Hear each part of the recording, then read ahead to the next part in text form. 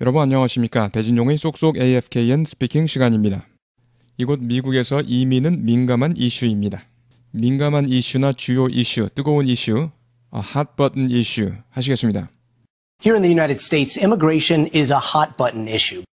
이곳 미국에서 이민은 민감한 이슈입니다. Here in the United States, immigration is a hot button issue. 이곳 미국에서 이민은 민감한 이슈입니다.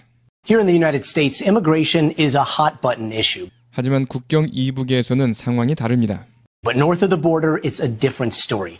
하지만 국경 이북에서는 상황이 다릅니다. But north of the border, it's a different story. 하지만 국경 이북에서는 상황이 다릅니다.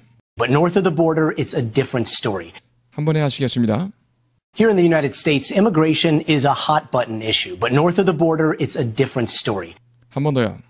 Here in the United States, immigration is a hot button issue. But north of the border, it's a different story. 캐나다는 현재 노력하고 있습니다. 극적으로 증가시키기 위해. Canada is now trying to dramatically increase. 캐나다는 현재 노력하고 있습니다. 극적으로 증가시키기 위해. Canada is now trying to dramatically increase. 캐나다는 현재 노력하고 있습니다. 극적으로 증가시키기 위해.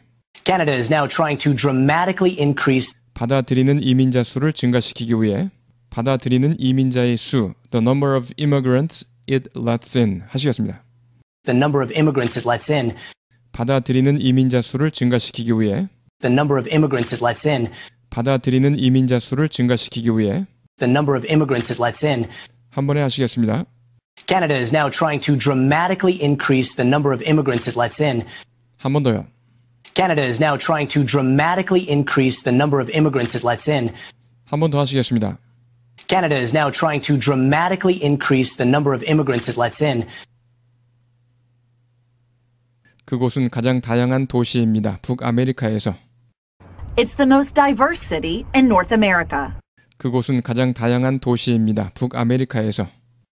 It's the most diverse city in North America. 그곳은 가장 다양한 도시입니다. 북아메리카에서. It's the most diverse city in North America. 토론토 주민의 절반 이상이 태어납니다. 캐나다 밖에서. More than half of Toronto's residents are born outside Canada. 토론토 주민의 절반 이상이 태어납니다. 캐나다 밖에서. More than half of Toronto's residents are born outside Canada. 토론토 주민의 절반 이상이 태어납니다. 캐나다 밖에서. More than half of Toronto's residents are born outside Canada. 그리고 그 숫자는 곧 폭증할 수도 있습니다. And that number could soon explode. 그리고 그 숫자는 곧 폭증할 수도 있습니다. And that number could soon explode. 그리고 그 숫자는 곧 폭증할 수도 있습니다.